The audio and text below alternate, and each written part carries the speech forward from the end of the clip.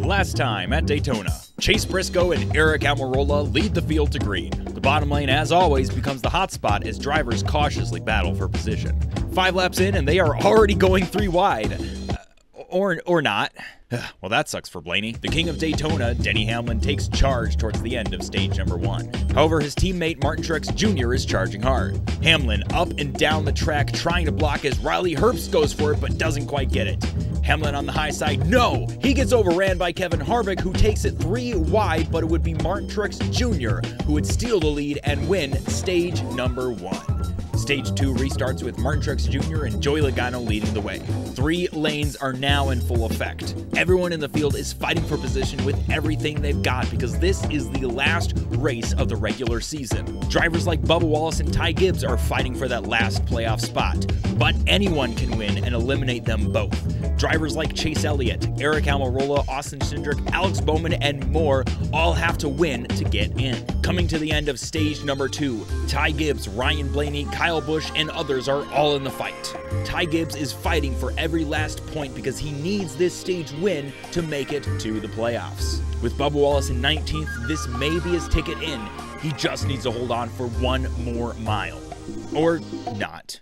Or maybe he can hold on for a good finish. Okay. Oh, wow. Ryan Blaney gets turned by Ty Gibbs. Vicious impact to the outside wall. Austin Cindric, Harrison Burton, but most importantly, Ty Gibbs is out of this race and officially out of the playoffs. Ty Gibbs loses his chance to compete for the championship in his rookie season. Now Bubba Wallace sits comfortably in the last playoff spot. He doesn't have to win. He doesn't even have to finish this race. All he needs is for a driver ahead of him in the points to win.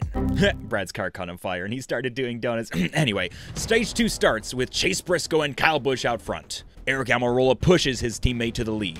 After a small shakeup with the 13 of Chandler Smith, the 3 SHR teammates lead this race with Ryan Preece at the tail end with Harvick close behind. All but one is in the playoffs, but that could change today.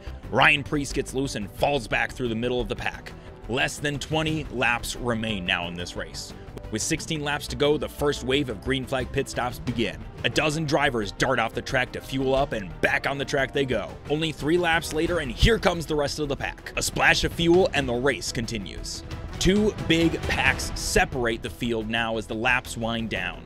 Kevin Harvick out front with Chase Elliott behind. 5 laps to go now as they exit the tri-oval. Over half the top 10 has yet to win a race this season.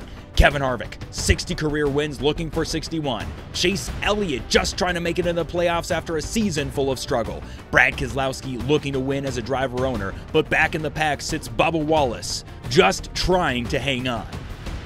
Living on a prayer that the seas will part ahead of him as we have a spinner. Ryan Preece goes around.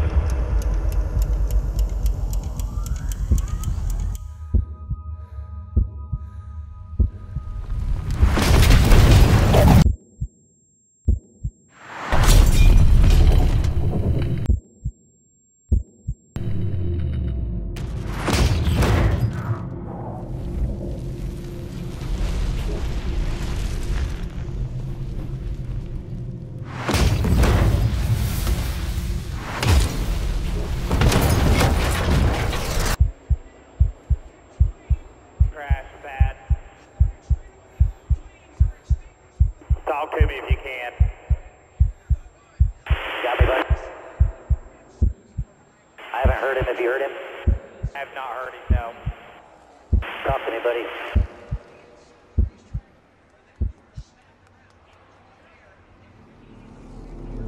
It's been a long time since we've seen a car get up in the air like that. Usually these cars are, with all the mechanisms, roof flaps and everything else, they need help, oddly, to be lifted off the ground. See him with his helmet off, coming out of the car. Ran as high as 3rd. That's Ryan standing there in the middle of the AMR safety team.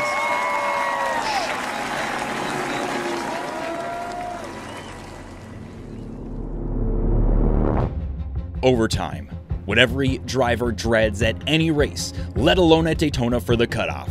5 miles to go in the regular season, only if they can make it back to the white flag. Kevin Harvick on the inside, Christopher Buescher to his right. Green flag is back in the air. As the pack barrels down into turn number 1, Brad Keselowski gives a huge push to the 17 and almost gets turned on the backstretch.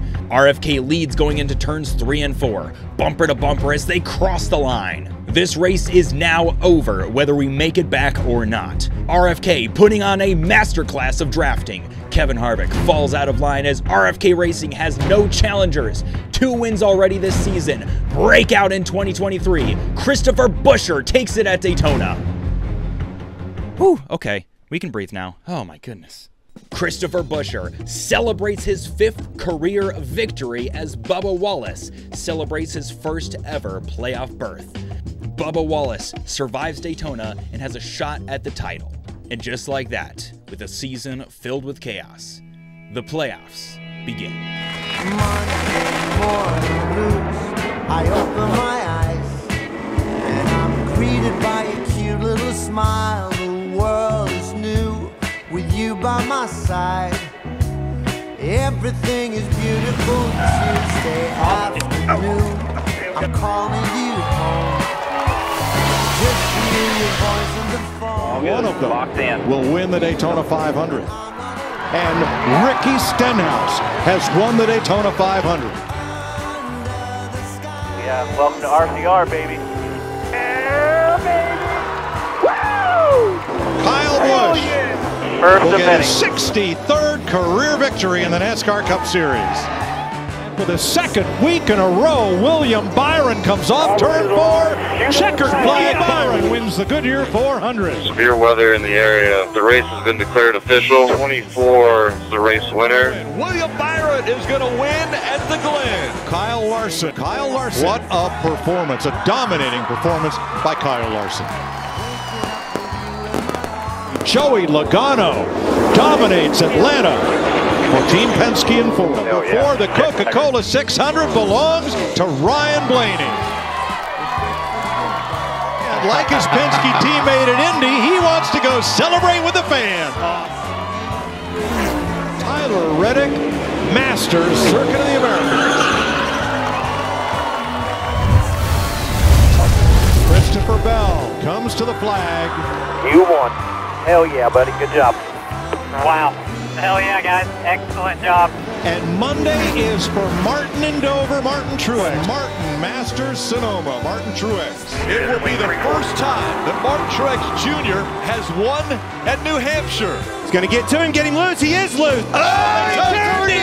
And Larson's in the wall. Hamlin wins Kansas after a fierce battle with Kyle Larson. Win 50 comes at the booze of Pocono fans. A win here at Nashville for Ross Chastain puts him in the playoff. Or here at the Bridgman. Buescher wins at the short track. Down to the bottom of the racetrack he goes. He's closed the gap. Buescher is going to do it. He goes back to back. He'll win in Michigan. As they come to the tri-oval, Buescher's going to win at Daytona.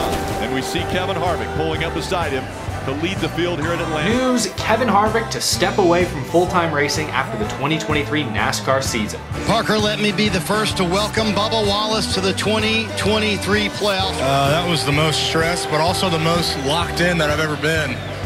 23-11, 3rd year in, getting both cars in the playoffs. We've gone through a lot of trials and tribulations, but just so proud of the effort that we put in.